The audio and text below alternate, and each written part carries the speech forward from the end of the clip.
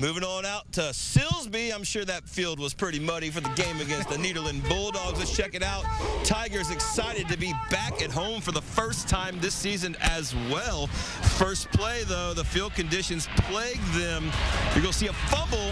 The ball's on the ground. Eventually gets picked up by Chris Martin, who tries to bounce it outside, but ends up slipping and falling. Tigers forced a punt. Hey, youth football night in Silsbee. Got to start them young, Jay. Defense would respond with the Bulldogs threatening senior Blason Fernandez fires to the end zone, but look at Darshawn Turk with the pick. Oh, nice stuff right there.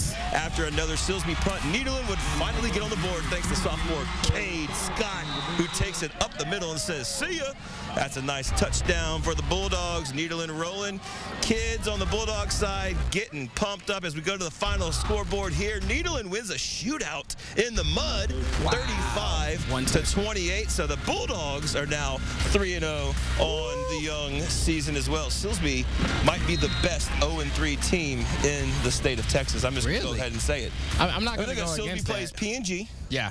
Then goes up and plays Newton, and then loses tonight to Nederland. Yeah. And they still have a remaining tough schedule. So. You know, and a shout out to Nederland, too, because they've had a pretty rough schedule, too, and they've been able to win those close games. So shout out to them. There you go. So Nederland's ready to go. United hung with them for a half.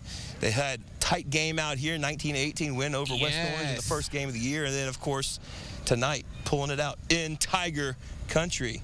All right, we had another thing going on here. It's not just the game on the field every